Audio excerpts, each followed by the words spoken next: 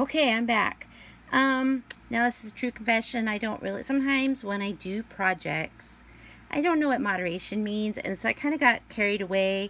Elena, hello Elena, inspired me because she wanted lace, and so, oh no, I can't put together one pack of lace.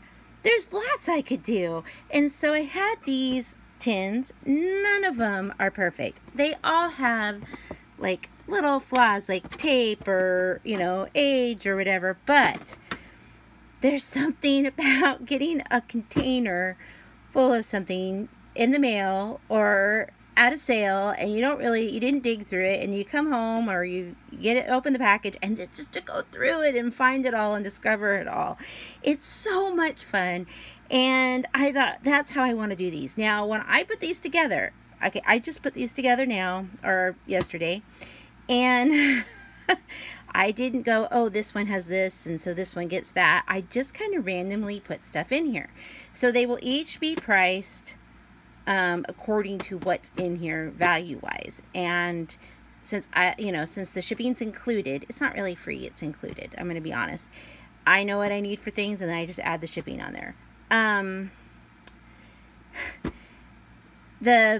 The prices will vary on these, and they will each have their own listing, and I'm going to actually take my time and open these up and dig through them right now with you. I don't even remember what I put in them, so forgive me if I come across as like this little, like, didn't she know she put that together? So you'll have to forgive me.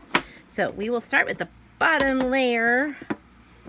And as I said, please keep in mind, these are all from perfect condition. I kind of like things that have been used and loved and appreciated.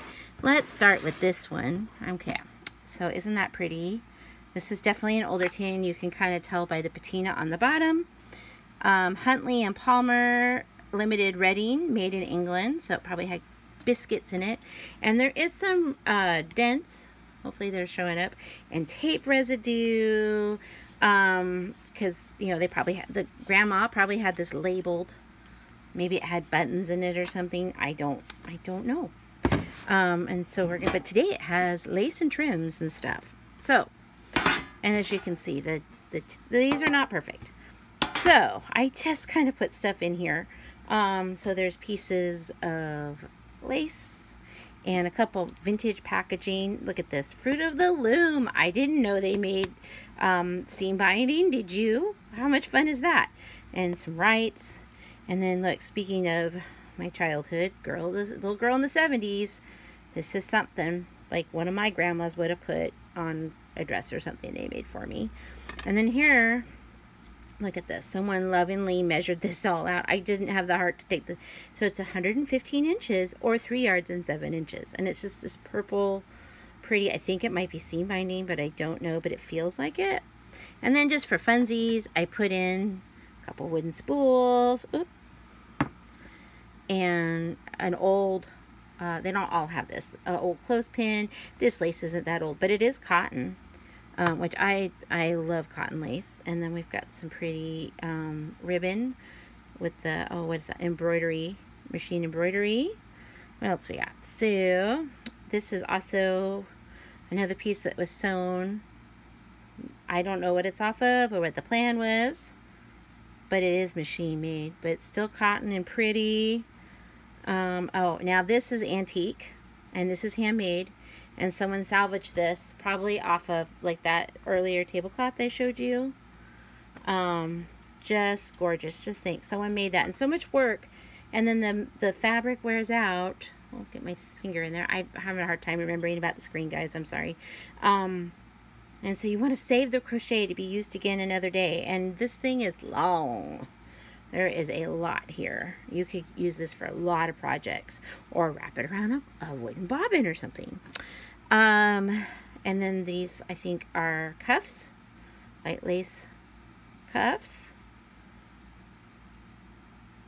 Just how grandma is that? Like old-timey grandma, like 1940s grandma. And then here, I think this is like for, I'm trying to show in the whole thing, it's like a triangle.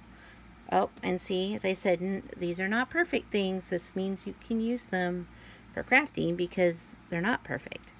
Pretty little green doily. And once again, probably, yeah, see, big old flaw. And here's another hand crocheted doily.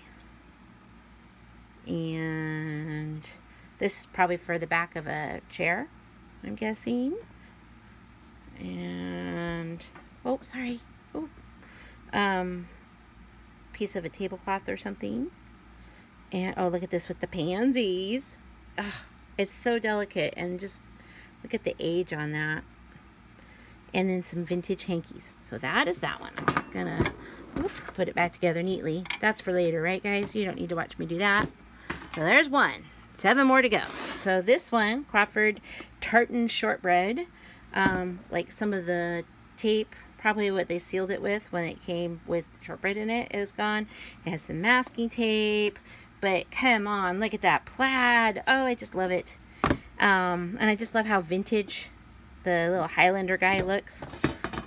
So this one's got some, I remember this one. This one's got some cool stuff. So got a little piece, probably from like a, it was like for a tablecloth that they were, you know, crocheting around. I don't crochet, so forgive me. Here's just this long, I think it's just probably an unfinished project that just, look at all that yumminess.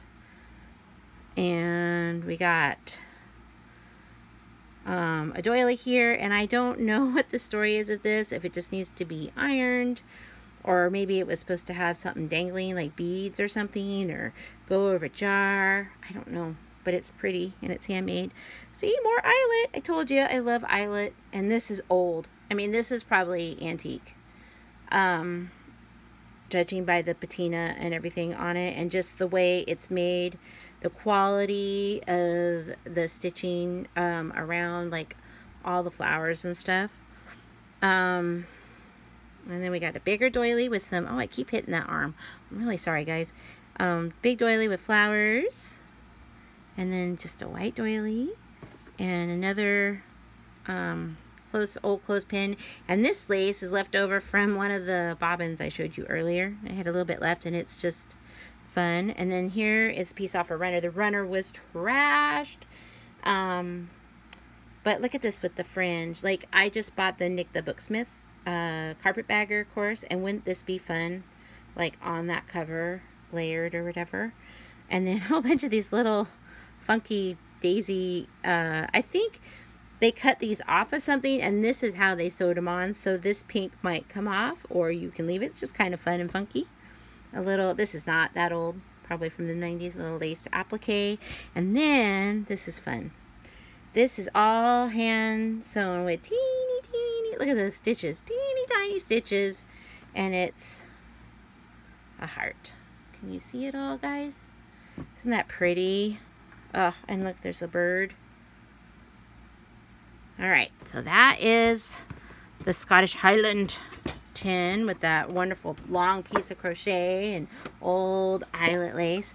And this tin has definitely seen some better days, but isn't that awesome? I love, you just, you know, look, it's all rusty, and it's a little rusty on the inside. Also made in container, made in England, and it's kind of got some Art Deco lines, so it could be from like the 30s or the 40s, maybe as new as the 50s. I don't know.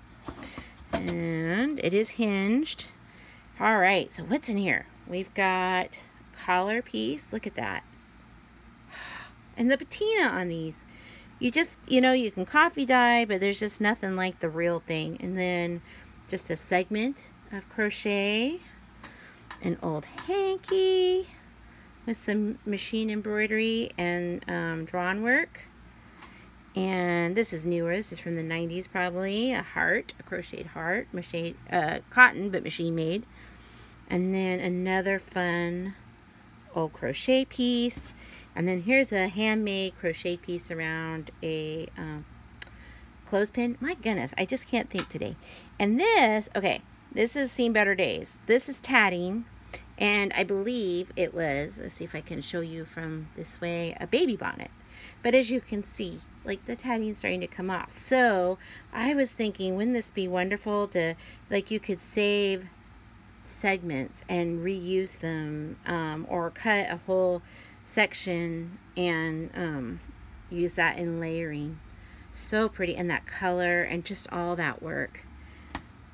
And here's another piece salvaged from something or other. look at that laundry mark. I love that.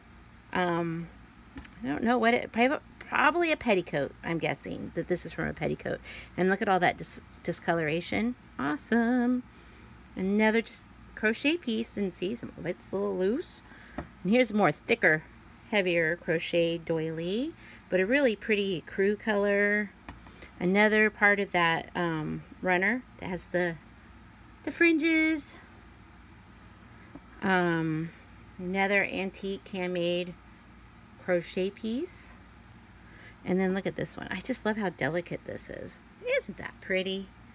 And these are totally more of these little funky little appliques. As I said, you never know what you're going to get.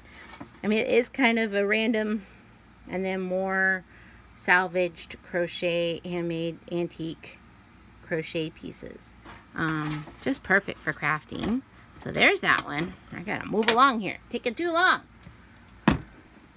Oh, now this tin, I forgot to show it, so it's got some damage here. This one isn't as old because barcode, which means it's, and there's really no age to it. However, I love how it looks like Wedgwood, and it has, like, it's like a reproduction. Yeah, see, it has all the ingredients on there, I think. So, not old, but old looking. Old in style. So, this one has a nice big chunk of eyelet. I warned you guys, I like eyelet. And then here is some machine-made, oh, sorry guys, lace trim. Here's the handmade antique crochet. Now, as you can see, there is some flaws or damage along here, so you can use it to your heart's content and not feel guilty. Cut it, bring, you know, whatever brings you joy. Look at that pretty old doily. I love them when the crochet is like this fine. A nice big thick chunky one. Such a great, see, there's threads on everything. So we got that one. And here's another doily. You can see round tin. I was inspired to put round things in there. And then look at this pretty crochet. Look at all that work. And some more.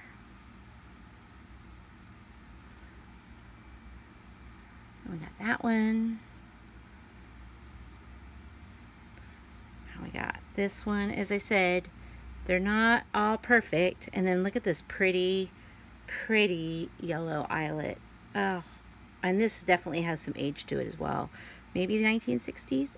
It's just an educated guess. And then we got some hankies. We got polka dots. We got some florals. This one has some stains. But since these were blue and the tin was blue, not to be too literal, it just felt right. This one doesn't have any embroidery, but it does have, it's such a pretty, pretty blue. And this is cut off a, this one, the crochet is not so old. I have a feeling that my grandma might have made this or bought it and put it on a pillowcase. She used to buy this stuff back in the 80s when no one appreciated it at estate sales and garage sales, and then sew it. She even had it on her towels. She just put it everywhere in her house. She would just sew it on stuff. More of the little daisies.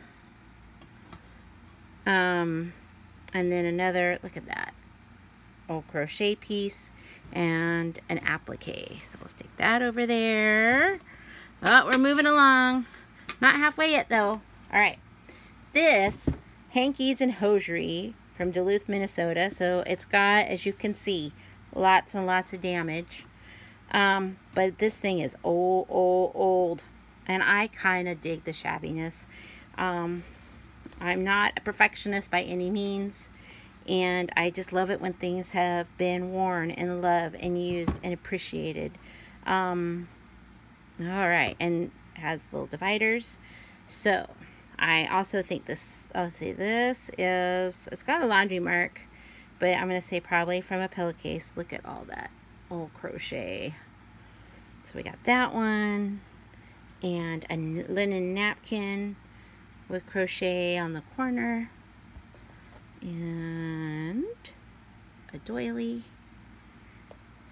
And another, this one's probably not quite so old. Oh boy, everything has threads. Well, I guess that's the cost of being in a room with fabric and all that. And see, like here's someone, they crocheted it for a project and never did anything with it. I completely understand that. And a doily, but see, it has some condition issues. And then we saw another in the thin fruit tin, this one. So, okay, so that's that part of the hanky box. And we've got a thick crocheted piece. I'm wondering if this is not finished. It may not be, I don't know. But the edges are finished, but maybe they planned on making it bigger. And then another piece of ecru. Fun to cut these little sections out. Oh, and speaking of, kind of like this, where you can just use that for layering. Some eyelet. Another handmade crocheted old piece on a clothespin, old clothespin. Some eyelet. And then all kinds of, I went, because it had a little section, it just was screaming for it. All kinds of little, like, little applique thingies in there. Alright. Yeah, I gotta move it along. I still have 3 tins left, guys. Right? Can I count? I don't know. Alright. This tin is totally from the 70s. Look how they are dressed. Early 70s, late 60s. So groovy. And as you can see, it had been taped up to keep it closed. The bottom doesn't have too much patina, but it does have some. The ingredients of what was in there is on the outside. Nabisco. So, souvenir of London. Sort of tea time biscuits. Lid comes off. So we've got 2 more clothespins with the crochet lace. Some of this really pretty gray eyelet. I don't know if someone dyed it or if it came that way from the manufacturer, but I just love that. Here's a piece from a pillowcase. Let's see if I go like this, you can see it a little better. With the pretty purple at the bottom, I thought it kind of matched that tin. Some more vintage seam binding. And this is a collar, but look at all the beadwork. Isn't that pretty? Oh, you guys are going to have so much fun with this, I hope. Here's a bigger runner. And this I didn't wind around anything because it's a circle. And I didn't want to cut it or anything. So I just left that as how it is. Some more old spools with the thread. And I actually sometimes use this thread on my machine with my bobbins because why not?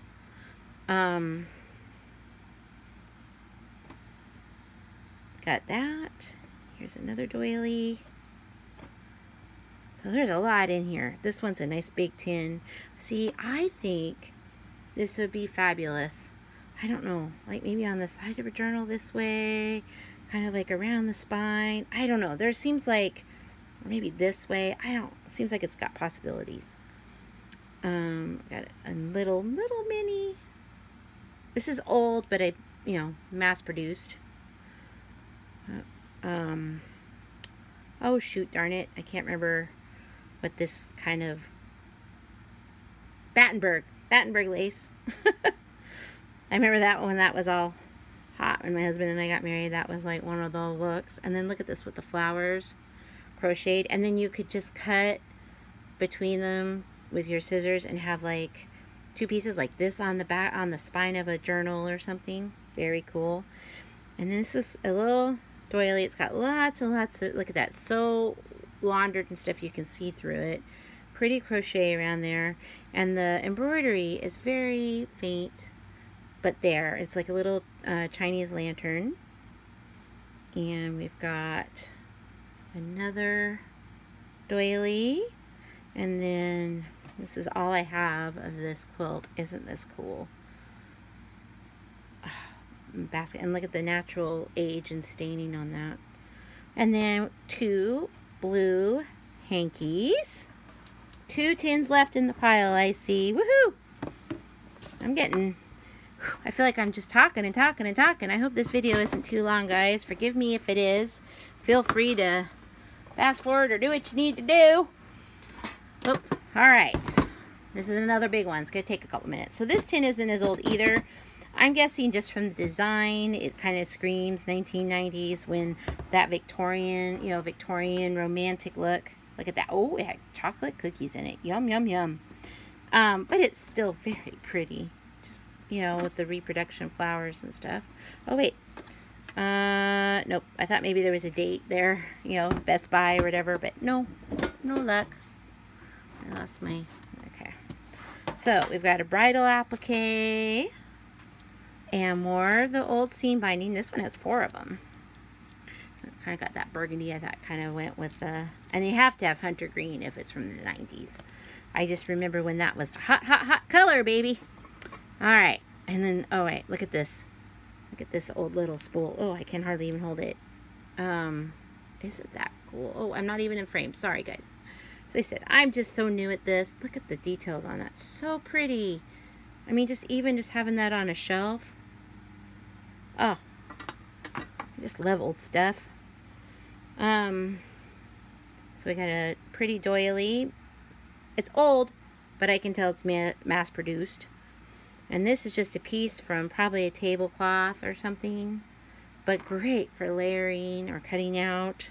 Oh, we've got thread from the bobbin. And then look how delicate. This is machine made, but definitely, definitely old. So pretty. And got another doily. Oh, 2 more clothespins with the old handmade crocheted lace. There's enough in here to keep you busy for a couple minutes. Look at this with the rickrack. I love rickrack. And look at that. Maybe I shouldn't put this in there. No, I'll share. I'm a grown-up. I can do it.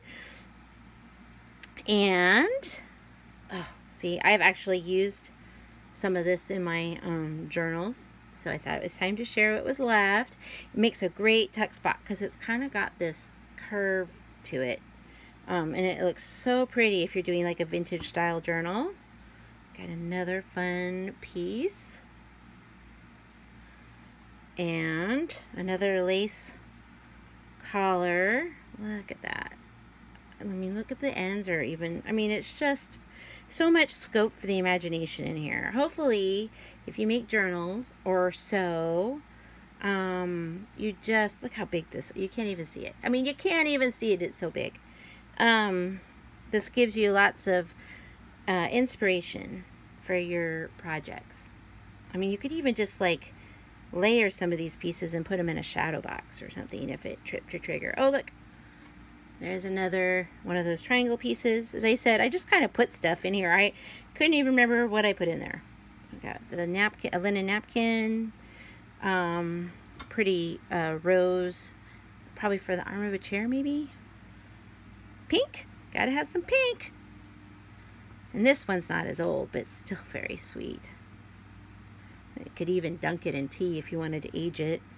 Another one of these pieces. And this has definitely been loved and used. Look at all the natural age spots. And a pretty hanky. So 110 left. And then I got to figure out how to string all this together and put it up on the YouTube and use technology. Oh my goodness. Okay, so last one. And this is like another English souvenir one at the Tower of London. And as you can see, someone had a label on it. It might come off with goof off. I didn't do that. Has a little bit of age on the bottom. I just love how English these are. I don't know. So more old seam binding. Don't you just love? I don't know. And this one with the stripes. So, and then we got more old spools of thread with like the old little labels and stuff. Fun, fun, fun. And there another piece of machine lace that definitely has some age. This one is not as old, but it's this really fun tulle. See, it still has the netting underneath that you could have some fun with layering. Some more eyelet. Aha, look at this. This one's huge. Okay. Because the tin was big, you get a big piece. Now, this does have some condition issues, but look at all that wonderful crochet to play with. Oh, I don't know if you can see. It's got some stains and some damage. I don't know if there was patching done there, but still a lot to play with the band. I didn't want to cut it because, you know, sometimes I cut stuff like this in half so everybody gets a piece. Oh yeah, see, look at that big old hole. But with all this crochet along the edge, make sure I'm in frame. I hope most of this video I'm in frame. Oh my goodness. I just thought I'd leave that for the person that's going to use it to cut it, so you can get the most what you need for your project. I always worry about that. Like, I don't want to cut it and then you're like, oh, this was a little longer, it'd been cut differently, I could have used it for this. So here's another long trim piece that somebody made. It's a little thicker crochet, but this thing is long. Lots of bang for your buck. And the collar that goes with the cuff pieces I had in another tin. Yeah, I broke the family up. And here is another piece from a tablecloth that you can cut apart. And then you gotta have one of these red doilies. I always love these. They always make me smile. Well, it might have been for a hot, you know, like where you put a hot pad, because it's got this around there. But you can use it for anything you want because it's yours. And an oval doily, and then got a green hanky that's vivid, and then this one's just so groovy that, I don't know, English just felt like it needed to go in there. I don't know why. Alright guys, so I'm shooting for Tuesday, but I will put for sure the dates and the times in the description once I know what I'm doing. Today's Father's Day, so we're gonna go spend time with the dads with masks and social distancing and all that. And I don't know, I always underestimate how long things are going to take me. So that's why I'm being cagey. I'm not trying to, I just don't want to say, oh, it's going to be Tuesday at this time, and then you log on and it's like, did I miss everything? Did it sell? No, I don't know. So I will, when I know for sure, when I have my act together and I'm trying to be realistic with my time frame, I will post the date and time and give everyone notice, because I don't want anyone to miss out that would enjoy this. But the linens always seem to do really well for me in my shop. So I wanted to give everyone a chance and an opportunity, because this took a long time to put together. It's going to be a while before I do something like this. And again, I mean, I'm not saying I won't. It'll just be a long time. So I hope you're all having a great day. And let me know if you have any questions. And those bobbins, if there's any interest in those bobbins, I have a lot of them. So I'm happy to put together a lot. If people want to do this themselves, like maybe buy one of these tins and then ask me to put up a couple bobbins, and then you could do that, you know, what I did at the beginning. So see you real soon. Bye.